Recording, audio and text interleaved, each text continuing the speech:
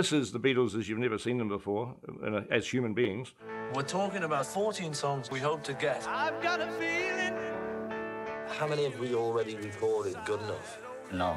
It's going to be such a comical thing, like in 50 years' time. They broke up because Yoko sat on an M.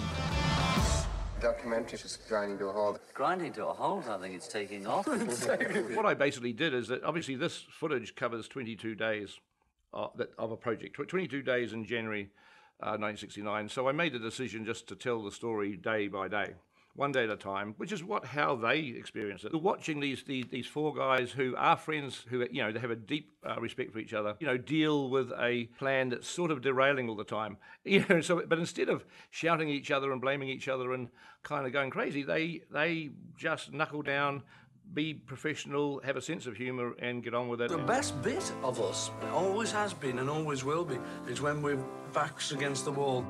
But they also said that it was quite stressful to watch. They are very aware that they're pulling the curtain away, and you're seeing the Beatles in an intimate, raw way that they've never allowed themselves to be seen before. I mean, that's why this has been an evolve. We should do the show in a place we're not allowed to do it, getting forcibly ejected. 40 years I used to think of them on a pedestal, mop tops, but now I just think of them as four human beings. This has shown me what these human beings were like, and they're actually nice guys. I came away just thinking, God, these are actually they're four good, decent guys, good guys. Now we're going to take the Beatles and I'll be quiet. Oh, you recording our conversation?